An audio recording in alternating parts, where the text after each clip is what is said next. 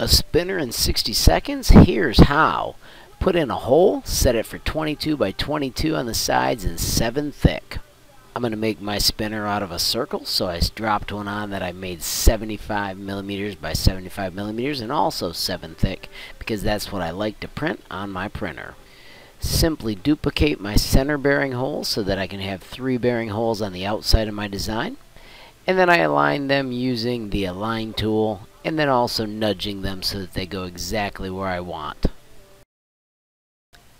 With those pieces in place, let's group the little fella and see what we've built so far.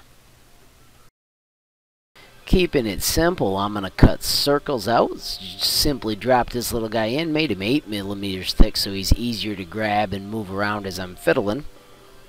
And then put 3 of them and just arrange them and group them, and voila, you've got a 60-second tri-spinner.